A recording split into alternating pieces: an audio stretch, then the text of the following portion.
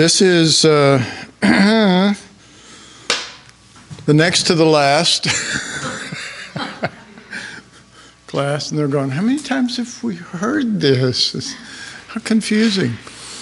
Class that we're doing, and we've been talking about in Christ, and we've been showing the benefits of that. If you remember sometime before, we were talking about, we were pretty much putting emphasis on Christ in you, and that's why we went on to this class. And I think Kelly and who else? Somebody else was teaching in Christ, Robert. So you should have had a good dose and know everything. So having that assurance, I'm going to ask you to raise your hand. Tell me one benefit of being in Christ. That I don't have to answer questions? No, that's not one of the benefits. Okay, Robert? By him, I'm knowing the Father. Right. Amen. Okay, somebody else? Chris? He's all the spiritual blessings, because they're not their own thing, it's him. So being in him and us, we have those things. Brother, thank you for listening. Thank you so much. Tonight I will just have this big smile and go, amen, amen. By the way, are you ready to make that announcement, or will it be Sunday morning that you have? Okay. I'm finished with school. Just in time to be able to start school. Except it's a little different. Yeah. Going after the Lord. Amen. Okay, someone else. Yeah. Enter boldly into the throne of grace. It's coming before the Father. Not just like, what's right. But like, it's like we can, like I was talking about it with my dad. It's kind of like Esther. Like she was bold. She boldly entered, but there was a humbleness about it. So it's like by that same Amen. Spirit being in Him, we can enter in. Amen. Was there a little Star Trek mixed in with that? Come boldly, yes. Where no man has gone before. In Christ. Yes. Okay, let's see. Caitlin. She's trying to not make eye contact. And so I'm going, and she's going, who around me has that? Nobody, it's me. Yes. We get to partake of his death, as in we were crucified with him. Okay. That's what I wanted to talk about. Yay! It's a wonderful reality. Okay?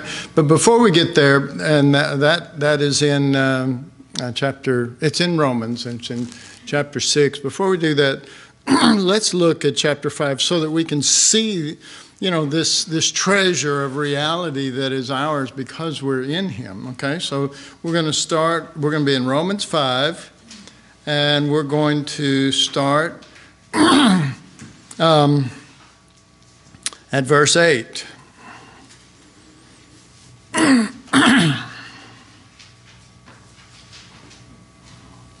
So the first part of this is just going to sort of present kind of the basic understanding that people have pertaining to salvation.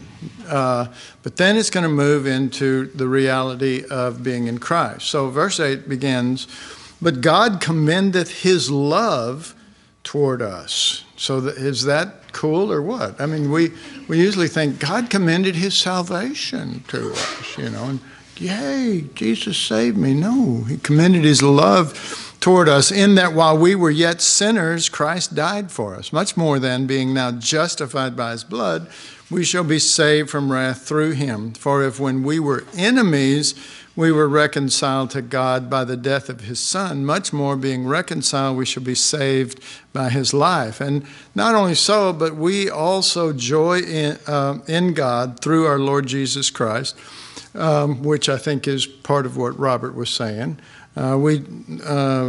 Not only so, verse 11, but we also joy in God through our Lord Jesus Christ, because we're able to actually begin to know the Father through him too. By whom we have now received the atonement. Wherefore, okay, so up to that point, it has been sort of the generic, he saved us, we were sinners, we didn't deserve it, but, you know, we're there. And I don't mean to make light of that, I just mean we all should know this part. You know, I shouldn't have to go into all that part, okay? But at verse 11 then, he begins to show this thing, and he begins to show this thing of being in Christ in a contrast of what we were when we were in Adam, okay? And so he is going to go through all of the things that were us because we were in Adam, and now he's going to show us what is true of us because we're in him, okay? In him, you know? And gosh, I was thinking about a verse today that said would have been good right there. All right, so verse 12. Wherefore, as by one man sin entered into the world, and death by sin. Okay, so the action of Adam caused everybody to be born in sin. For until the law, that's verse 13, for until the law, sin was in the world, but sin is not imputed when there is no law. Nevertheless, death reigned from Adam to Moses, even over them that had not sinned after the similitude of Adam's transgression, who is the figure of him that was to come. Verse 15, but not as the offense, so also is the free gift. For if through the offense, meaning what one man did, and we were in him,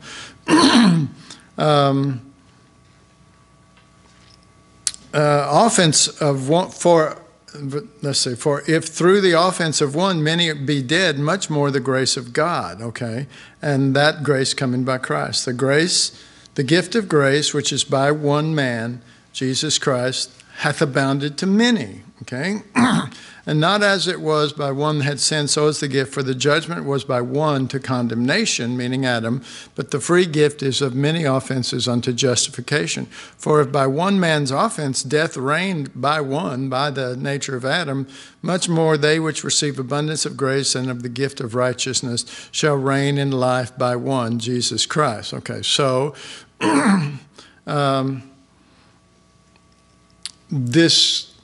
we've looked at this, but here you see righteousness, and here you see the gift of righteousness, and you see the abundance of grace shall reign in life by one. And that's the one that we're in. This is ours because we're in him. This is not ours because we prayed a little prayer and God went, okay, you poor pitiful sinner, you know, I'm going to be nice to you now. I'm going to be nice, you know. And it's like, oh, thank God, you know. Anyway, I'm sure it's not quite like that. But it is me presenting this, so. Okay, verse 18, therefore as by the offense of one, judgment came upon all men to condemnation. Even so, by the righteousness of one, the free gift came upon all men unto justification of life. For as by one man's disobedience, many were made sinners. Okay, so the understanding is this. You didn't become a sinner because you sinned. You were a sinner because you were born in Adam. Okay? That's right. And we haven't had a lot of time to go over that, but I'm sure somebody has and will before you get through with this stuff. 19 again, for as by one man's disobedience many were made sinners, so by the obedience of one shall many be made righteous. Moreover, the law entered that the offense might abound, but where sin abounded, grace did much more abound. That as sin hath reigned unto death, even so might grace reign through righteousness unto eternal life by Jesus Christ our Lord. All right, so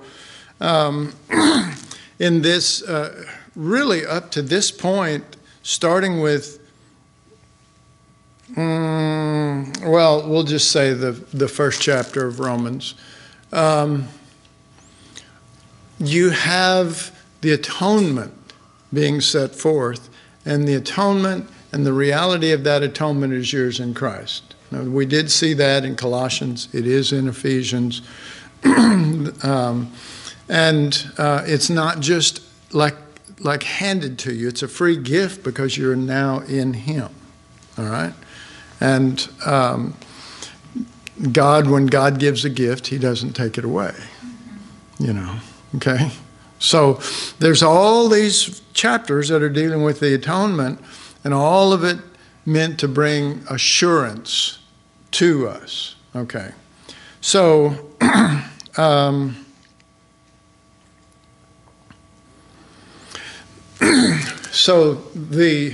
but I didn't see anything there worth quoting. The reality usually that fixes in our mind is, okay, if I'm in Christ, then, it doesn't matter what I do or all that kind of stuff. And in the sense of security, yes, there is incredible security in Christ. But tonight, it's important that we understand that being in Christ does more than give us security of salvation.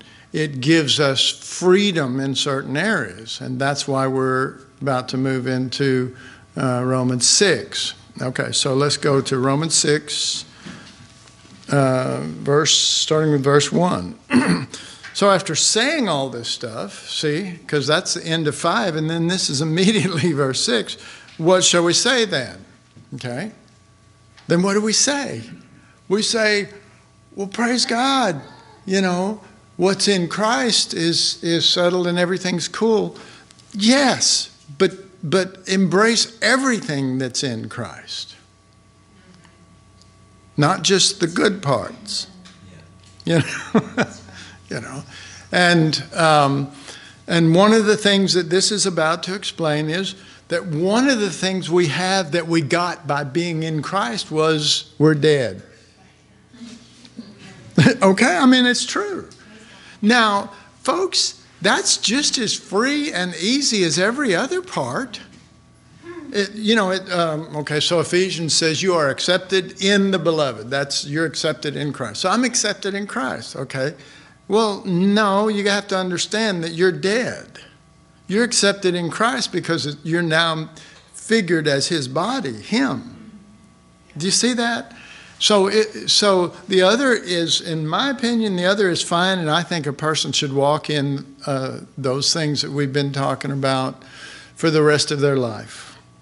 I know they have secured me, but just like Romans 1 and 2 and 3 and 4 and then 5 gives you all this hope and security, Romans 6 gives you an incredible security over your own flesh, but you have to embrace it the same as the other. I mean, you have to, for example, you can the scripture can say to you, you are accepted in the beloved.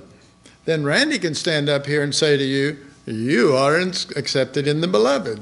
That you're in Him. You're not, and I would usually say something like this, you're not accepted by the beloved. Right? Anybody ever heard that before? Yes. Your whole life, some of you. You are accepted in the beloved. And part of the reason why you're accepted in the beloved is because you're not in there in your old nature form. Isn't that good? Yes. I mean, praise God. And you can say, well, I feel like I am because I keep sinning. Okay. You might feel like it, but the truth is you are still in Him, and this is still true, and the goal is not to go, okay, well, I'm going to go attack sin. The goal is to reckon on what has been accomplished already and move with that the same way that you do with I'm accepted in the beloved. In other words, you can walk around, you've been born again, you go, well, God couldn't love me because I'm so bad, and God couldn't love me, I got a poor self-image, and, why would he want me, and all this kind, and somebody come along and say, dude, shut up. I mean, maybe not laugh, but you're accepted in the beloved. You're accepted in him. It didn't say you will be. It says you are. Accepted, past tense, ed at the end of accept. So then they go, oh, really? Oh, could it be true? Could it be true, really? So I don't have to go. You know what? I know this because I went through this. Because, being an orphan and all that stuff, So it's like, oh my God, really? And it's like, I'm going to believe this. You know what I mean? Because I get tripped up by the enemy every time if I don't. And he beats me down. Every time I feel something good in the Lord, then the enemy comes and knocks me down and says, well, look at you, da-da-da-da. But now, look what I can do. I can be found in him, not having mine own righteousness. I can do that, and I can stand on that, and I can believe that right now. What is it? That's in Peter, I think it is, that he says, having not seen, you have da-da-da-da, because, and it's talking about being in him, or in whom. Having not seen, you're still in him. See, you may see him in the scriptures, you may have him revealed in you, but you cannot see the in Christ reality as it is. You have to believe it. And it goes on, I think, in those scriptures saying, having believed. See, it adds all the elements. A great scripture, really, along this line. So, you pass through that valley of unacceptance and all that stuff and all, unworthiness, You pass through that because you're accepted in the beloved. Well, anything else that's in there, you do the same thing. You understand? Anything else that it's the same faith. It's just pointed at something different, I would, if we still had all my equipment up here, I would go, well, this microphone is mine. It actually still might be. Anyway, this microphone is mine, but I don't know if I can believe for this mic stand. If you can believe for that, this is, well, it's shaped different. What? Do you see how we get all, and it's like, okay, this is mine, the Lord gave it to me, this is mine, and I'm in him. And it's not mine, it's mine in him. It's not mine, get it? It's not mine, it's mine in him.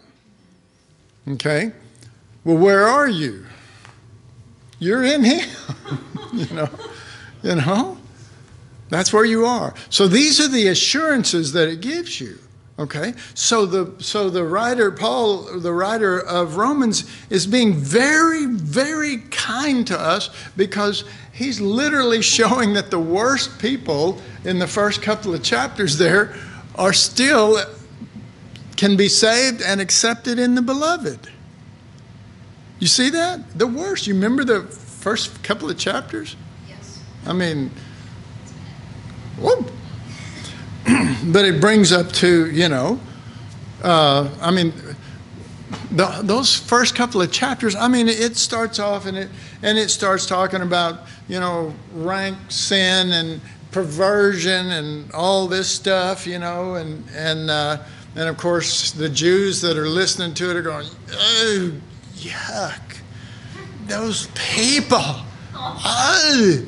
And then so Paul starts going into the Jews and starts saying, well, you're just as bad as them. Look what you do. And you've broken God's law and you've done things against God. They're just doing things in the flesh. You're literally da-da-da-da. And they go, oh, he goes, all are concluded in sin, right? He just puts it all, and basically he's saying, you know, whatever whatever reactions you're having over this group or that group or whatever, in God's eyes, you're just as bad, period. And then he starts coming in with this wonderful reality, but Jesus died for all of you, whosoever will, you know. You start going, oh, thank God, you know. But I mean, I felt bad about myself, but once he made me Romans 1 and 2, I'm going, then 3 and 4, I'm like, I'm ready for 4, you know. So in his mercy, the Lord is using Paul to bring us all the way through that, and we're going through it, and we're going through it, and then we get up to how this thing is seen by him. And how it's seen by him is that we're in his Son. This is how the Father sees it. You're in Son. You're in Christ. You're in Jesus. And being in him wipes away all that was true when you were in Adam. Okay? And so he gives us all of the good stuff, you know, like in Ephesians and all that stuff. All the good stuff. All the good stuff. But then, like Romans here, by the time he gets to chapter 6, he's going, okay, you know, you've yayed all the way every time he'd say something, yay, you know, and then he'd go, oh, yay, you know, yay, you know. Now he gets to chapter 6, you're dead in Christ. What? I don't want the microphone, you know, whatever. But it's just as true, and it is the only way that you could be accepted in the beloved. You see that? Yeah. Think about it for a second.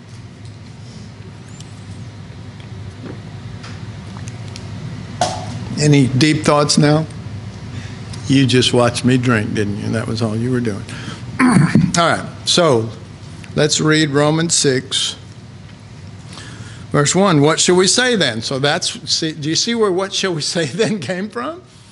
You know, he's only said good stuff. He's only said stuff that you want to hear up to this part. So he goes, well, what shall we say then? We go, well, I can do anything I want.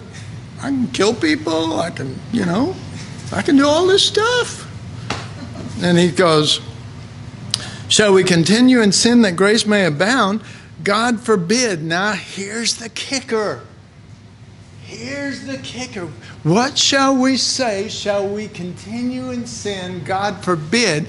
And so here goes our mind. See, we don't have the reality of God's heart concerning Christ and him crucified formed in us. So we start looking at God and we go, God forbids it. God forbids it. Don't do that. God forbids it. Because we're under the law. We think we're righteous, but we're leaving the truth in Christ. We're leaving it by doing that. Do you see that? What shall we say? Shall we continue? God forbid. How shall we that are dead? He's not even going over here and saying, okay, let's look at the book. I'll look right here. You know, this says, you know, God's saying, let's look at the book. It says right here, you're dead. You see what I mean? That's where he lives. That's where he thinks. That's our God. The cross is, the cross has swept in and brought a whole new creation forward in his death and in his resurrection. A whole new creation. You're not the same. The law is no longer the issue. Christ is the issue. Christ crucified is the issue. Christ risen is the issue. There are no other issues. And every time we walk around and go, well, this music stand, you know, it needs to be fixed. See how wobbly it is? You know, I'm just talking about some subject that we pull out of the law and say, well, this says this and this and this and this. Well, God said, okay, yeah, it did. And God did say that. But why did, I mean, we even read that. Why did the law come in?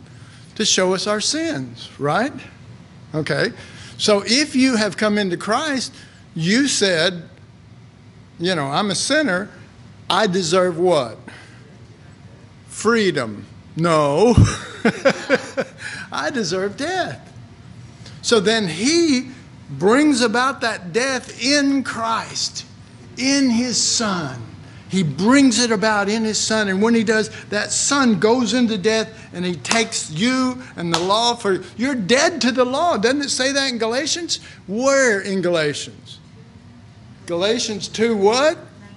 2:19. What's the next verse? Let's hear it. I am crucified with Christ, nevertheless I live, yet not I, but Christ lives in me. That's good enough. The verse before it says you're dead to the law.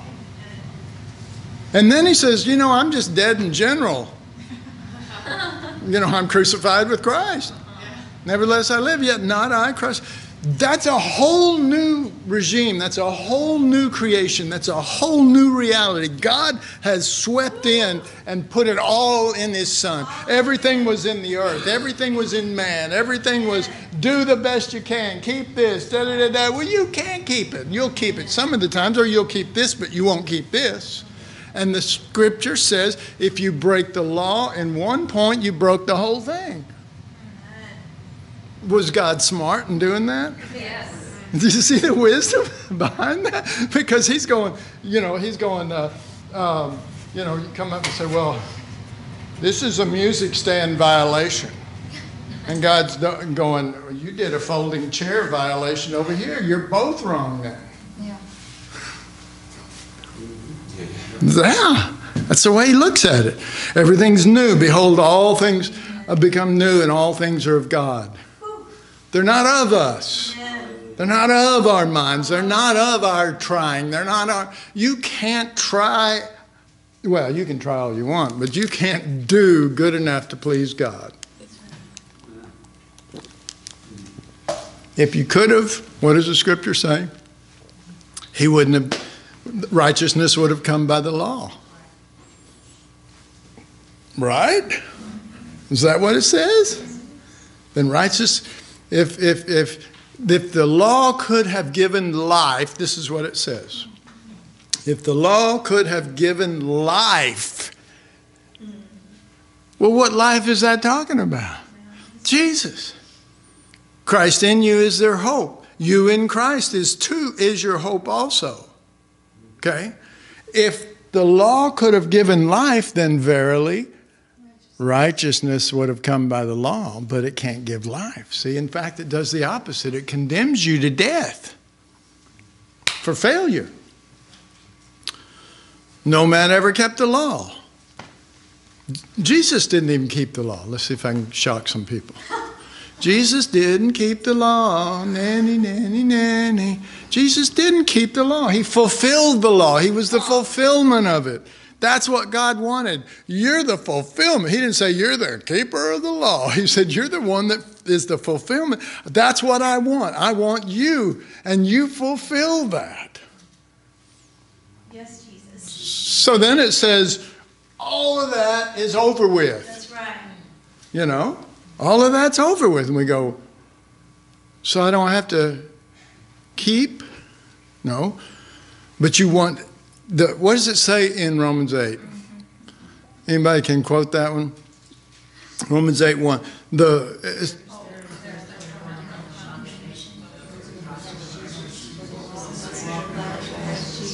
Wow.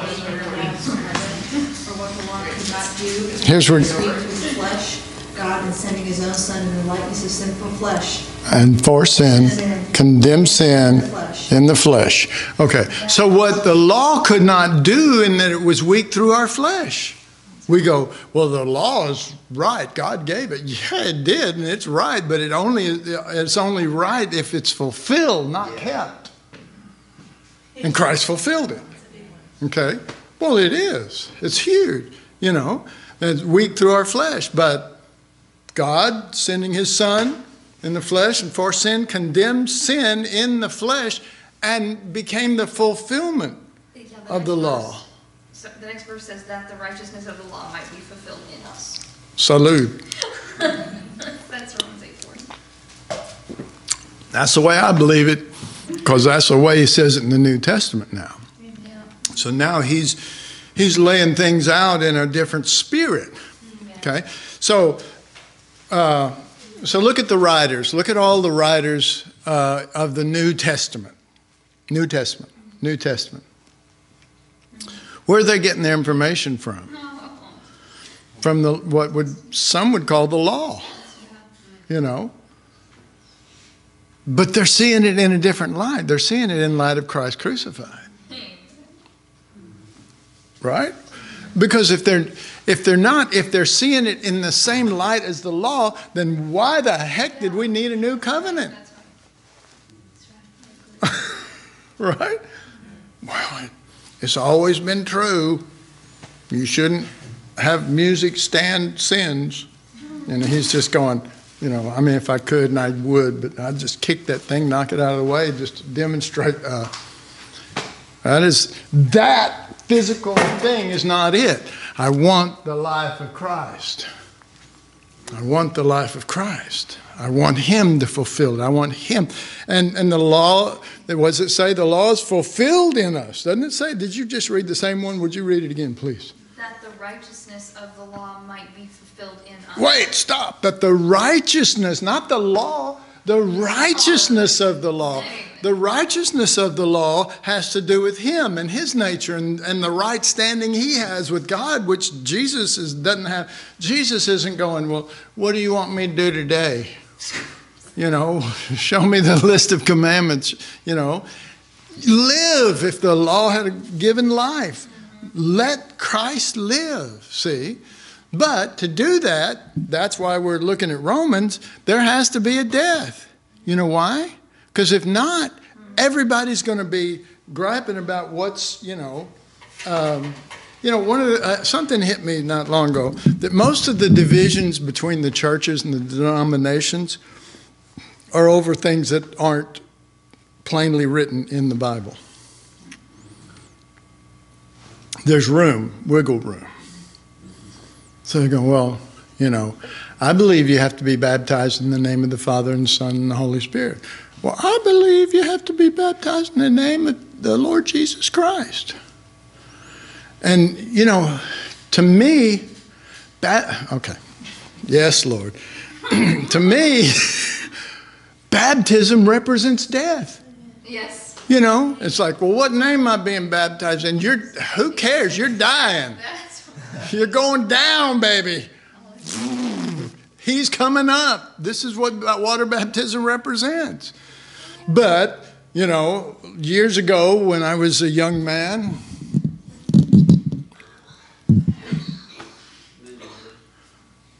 is that cough because you're just kidding? I was going to baptize some people, and someone said, well, what name are you going to baptize them in? I said, well, in the name of the Lord Jesus Christ. And they said, well, the Bible says to baptize them in the name of the Father, Son, and the Holy Spirit. And I said, well, it also says, I did the old,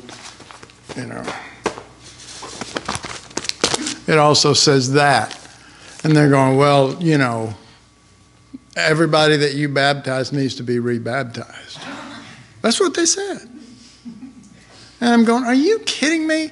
You need to be baptized into His death. My God. So, because they're standing there, husband and wife watching the baptism like this. Wonder what he's going to do.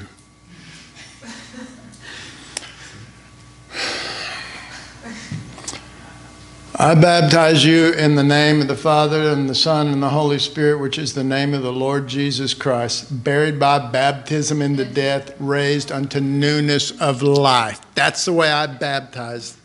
Anybody know that's been baptized by me? That's the way I do it. 2 reasons. The last part is you're buried by baptism into death. You're not, it's not about you anymore. It's about Him coming up. Him being the life, Him being the resurrection, Him being the reality. And the other part is, for these fuddy-duds that are going to fight over the Word of God and make it law and not really see the spirit of what this thing is about, and there's no death working in them, I will lay down my life. I will be the lamb for them and baptize them in this way, and I'll be that way for the people that I'm baptizing, so that if they run into these or anybody else like them, they say, well, what name were you baptized in? You can say, which one do you prefer? So I'm trying to save you some trouble too, you see. But I'm not fooled by it. I'm not fooled by that. I understand that people are going about to establish their own righteousness. Right? That says that in the scripture. Going about to establish and not have submitted themselves unto the righteousness of God in Christ. Okay. Have not submitted themselves. They haven't yet submitted themselves to the reality of Christ. And the new creation is, okay, if any man be in Christ, old things are passed away. That means that you're conforming to the one that you're in. I read something the other day, and it was talking about this person that, for whatever reason, you know how people going on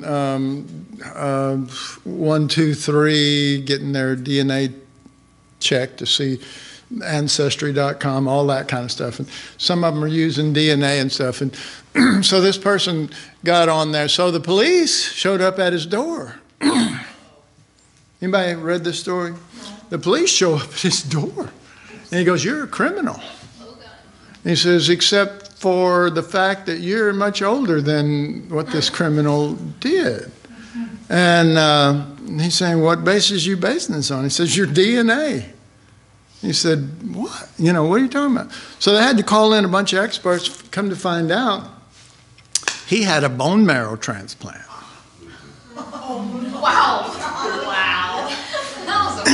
And the bone marrow, the DNA in the bones started taking over, and it took over, let's see, the blood. His blood was completely different, and his semen was completely like this other guy's. And so the police are freaking out because they're going, well, if somebody like that had this happen, they raped somebody, but it's, you know what I mean? I mean, it gets real confusing. But they were freaking out, and I was going, yay, when I'm in Christ, his DNA starts taking over. You know what I mean? And I've used that phraseology for a long time, but now I have proof. So, I mean, it's just amazing. And apparently they're checking this guy, and they said, well, not all the areas had taken over. It was funny because it's like it's in his lips, different DNA, you know, and his liver and stuff like that. But I thought the two main things that really were totally taken over was his blood and his semen, meaning the life and the producing of life. That's enough for me. That's enough for me to understand, yes, Lord. If any man be in Christ, he's a new creature. Old things are passed away and all things are become new. And now it's him, and now we're joined to him, and now it's about him, and it's not about the law anymore. That would be so dumb. Okay, they're over here, the law, and they're doing the thing, and I'm sure I'm far from the microphone here, but they're, okay, yes, we need to stick with this. I mean, Moses was a wise man. Well, he was a wise man, and he was of God. But when Moses showed up with Elijah on the Mount of Transfiguration, and Peter's going, well, we need to make booths for all three of these guys. God's saying there ain't three, there's one. God the Father overshadows everybody, and Jesus is the only one that's seen. You know? Moses is going, hey, could you knock the fog back a little bit? I'm trying to read the Bible, you know. I'm trying to read the law, you know. No, you're overshadowed. Here's the new life. And it's not just a new Christian life, and that gets me off in areas. I'm so thankful this music stand's been standing here, because I've really used it tonight.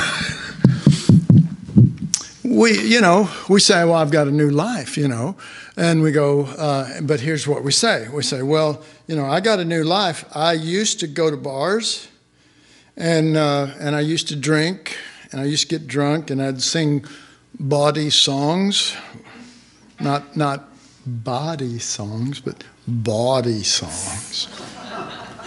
There's a difference, people. You need to check it out. And and I used to cuss, and I used to all this stuff. But now I go to church and I sing body songs, and all this stuff. And so we go, see, I'm very changed. Okay, well, let's try putting you in a couple of situations to see how you handle it. You know what I mean? I mean, one good thing that keeps Christians from sinning is you keep stuffing them in the church building. But Christ can live his life anywhere. You know that? Mother Teresa in Calcutta, and taking care of lepers, and she never got leprosy. She hugged him, she loved him, she never got leprosy. Her DNA won't take it. Because when it's Christ, we don't have to worry. We worry about this because it's not Christ. We worry about this because it's not Christ in us. We worry about this. So like the Pharisees, we go, well, I have to establish my own righteousness then. That's Right, I have to establish my own righteousness then. So if it can't be Christ here and here and here, then again it's the old, this is my righteousness, and then we forget about this one over here. And again, God says, if you break it in one area, you've broken it all. Whether it's the drums or that chair over there, or the guitar, or the bass, or any of that stuff. Any one of those void out everything that you've done right. Right? That's what it says. All right. So, the realization, the wonderful realization is that Christ now is my life, and am I doing everything perfect? Are you? Okay? But Paul said this. It's not as though I have already attained. But he said, I am pressing towards the mark of the prize of the high calling where?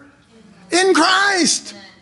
He recognizes the reality that this is where the DNA comes from to be able to do all of it. And now the issue is no longer the law. That's what I love about this. I don't know what I did, but don't worry, I'll take care of it. God forbid, and we go, God forbid. Well, God just forbids that. Don't do it. God forbids it. But here's the basis he forbids it on. How shall we that are dead to sin live any longer in it? He's not forbidding it because it's wrong. Does anybody hear what I'm saying here? Yes. He's not forbidding it because it's wrong. He's forbidding it because we're living outside of the reality of being dead in Him. We're not drawing from the in Him reality. We're just drawing from the law. And that don't work. Okay? And that doesn't work. Because why? Because we are effectively living as Jews. I mean, how many Jews we got in here? And if you're not Jewish, stop trying to keep the law. Right?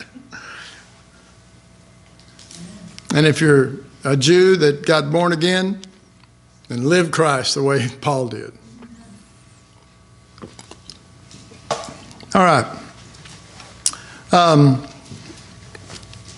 So he's going, God forbids this. God forbids this. And it's not a God up there going, I forbid this. I forbid this. Do you hear what I'm saying? He's not up there going, I forbid this. He says, Paul is saying his mind. How shall we that are dead live any longer in it? Know ye not that as many of us as were, baptized into Jesus Christ, were baptized into his death? See, he's even taken any sin and saying, bringing you up and saying, the true spirit of what happened to you was your death and Christ coming up. And he's saying, don't leave that. That's really the whole book of Galatians.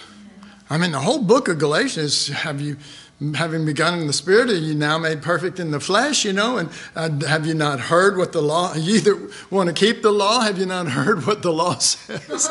I mean, Galatians will slap you in the face, man. Paul will go, okay, look, you need to get this, and he knows that this is so important. He was the one who came and led the Galatians, and that's not just one church, but many in a large area, led them to the Lord. And now he's finding him trying to go to the law, and he's going, no, no, no, no. And he spells it out. Anyway, he's spelling it out here too. Therefore, we are buried with him by baptism into death. Okay, so he's talking about God forbidding sin, but he's not talking about him forbidding it because he doesn't like it. He's saying, no, don't you know what happened to you in him, in Christ? See? You're accepted in the beloved, but you need to know you're accepted because you're dead to the law. And you're not keeping the law. You can't keep the law. If you try to keep the law, then you're under the law. And you're responsible for the whole law. So, you go, you find your place in him. You find your place in his death. You find your place in him, in what we would call his resurrection. So we'll read that. Verse 3, know ye not that as many of us as were baptized into Jesus Christ were baptized into his death. Therefore we're buried with him by baptism into death, that like as Christ was raised, he didn't say, so you were buried by baptism into his death and you were raised. It says Christ was raised. And you're his body now. He didn't raise up a bunch of people. Jesus didn't come up and then a bunch of people. Hey, look, there's a bunch of us. Yee-hoo, we're all together. No, we're all dead. Christ lives in us. All right. And this is ours in Christ. We should love this. Like as Christ was raised from the dead by the glory of the Father, even so we should walk in newness of life. Or, as it says in the Spanish and probably most other translations, we should walk in new life. It's another life. It's a new life, a life we never had before. It's Christ. See? So he's saying, the goal, Paul would be saying it like this, the goal is not don't sin. God forbids that. Don't do that. The goal is Christ. Live. Let him live in you. You live in him. You hold that place in him. If any man be in Christ, he is a new creation. Hold that reality. Live from there. And anyway, so, it says it here. Okay, verse 5, for if we have been planted together in the likeness of his death, we shall also be in the likeness of his resurrection, knowing this, that our old man is crucified with him, that the body of sin might be destroyed, that henceforth we should not serve sin. For he that is dead is freed from sin. Okay, so do you see any sin ever out of you or out of anybody else in this church or the world?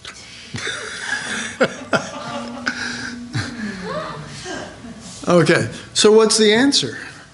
Well, the answer is somebody to put on sackcloth and ashes and a big thing and go out and grow a big beard and go, this is sin! Stop it! You're destroying everything God wants. If Jesus were there, he would say, just be quiet, okay? Yes. It's just like sackcloth and ashes is also a way to mourn the dead. just like going out there. Oh, dead. That would be the wonder of it. We're dead. We're dead. But see, here's the thing. It's not, the emphasis is not on that you are dead. It's on He is your life. See, we go, I don't want to be dead. Do you want Him to be your life? Yes. Can I get it another way? And He would go, no, you kind of got to pass through the cross in Him. So, verse 7, for he that is dead is freed from sin. Okay, so how do you get free from sin? You be dead. He that is dead is freed from sin. Well, I've been serving the Lord for 40 years. Are you free from sin? Pretty much. Are you dead? No, but I'll be there in another 20 years. No, you're dead now. If you're born again, you died with Christ and you're in Christ, and that's one of the blessings, so that Christ can live in you. So, anyway. Verse 8, now if we be dead with Christ, we believe that we shall also live with Him, knowing that Christ being raised, see, there it is again, Christ was raised, He didn't raise you. Knowing that Christ being raised from the dead dieth no more, death hath no more dominion over Him, for in that He died unto sin once, but in that He lives unto God. Okay? So He lives unto God. That's your life. That's your resurrection. All right? You say, well, that's good theologically, but I still do stuff. You're still in Him. Do you understand? You don't say, well, every time I sin, I step outside of Him. No, you don't. You're in Him. You say, well, God just forbids it. He forbids it. He's so angry, He forbids it. He forbids you to have gone through the death in His Son and to act like you didn't die and He's your life. That's what He forbids. That's what He's upset about. He could care less about the music stand. It's the life or the lack of it that He's talking about. All right, so, verse 10, for in that he died unto sin once, but in that he liveth unto God. Likewise, reckon ye also yourselves to be dead. Okay, so what is the basis for reckoning yourself dead unto sin? He died. You were in Him when He died, and He put away sin. What's the answer for, let's say it like this. What's the answer for righteousness? It's Him. He's the answer, but He's not just the answer for righteousness. He is made unto us righteousness. You go, you're condemned. And He goes, you are in my Son. See?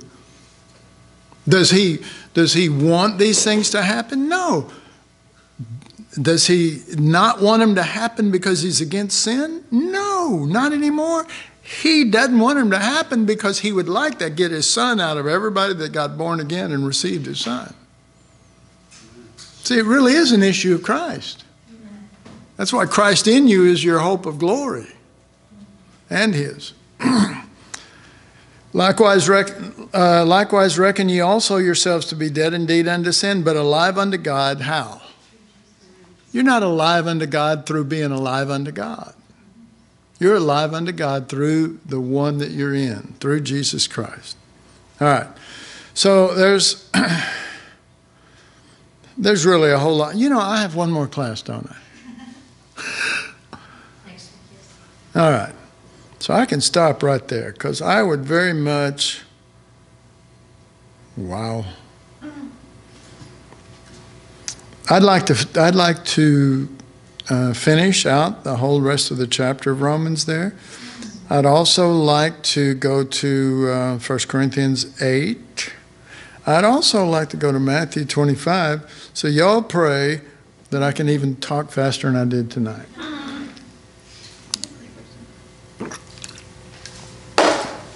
Is anyone teaching after me? No, they have transcribing. They have transgressing. All right, let's pray. Father, your Spirit is so anxious in a good way. Your Spirit is so anxious in a good way to get us off of ourselves and our own righteousness. Get us on Jesus and bring us into the reality of being in Christ. Father, you've been sharing night after night of the times that we've had classes on this subject, and we're all about to end those classes, and it's so important, Father, that we get founded in the reality that we're in Him, and we don't wrestle with this stuff. We seek Him. We seek Him to be revealed in us. We seek the truth of what you did at Calvary to be revealed to us and in us. And we become those that are single in our eye, Father.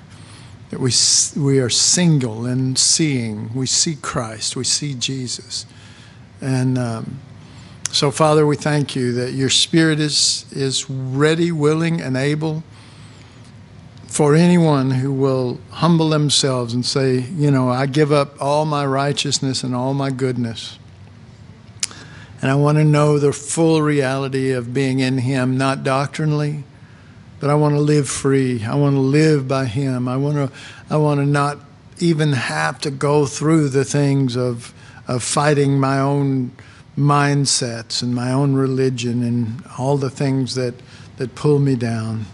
Father, give us that freedom to pray such things and to pray them with sincerity, because sincerity of heart, because we love your Son, because we actually would rather have your Son than to be right in ourselves. So we look to you, we love you, we seek you, Jesus. Thank you. Thank you for your word. Thank you. And Father, I ask that you also bless next week's class, since it'll be the last one, and to finish out the things that we've been talking about tonight. And we love you, Lord. We love you. We love you. We thank you in Jesus' name, Father. Amen. All right.